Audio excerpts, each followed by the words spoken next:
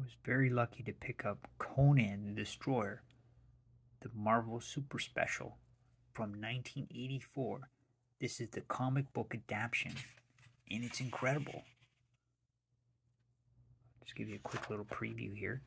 It's right from the movie. It's incredible. Got a little movie clip there. Part 1. Skip a couple pages there, but the condition is unbelievable. It looks like it was made yesterday. Give you a little preview. If you've never seen Conan the Destroyer, it's a good movie starring Arnold Schwarzenegger, but this book is in great shape. I was very fortunate to pick it up, and there's a quick little preview of it.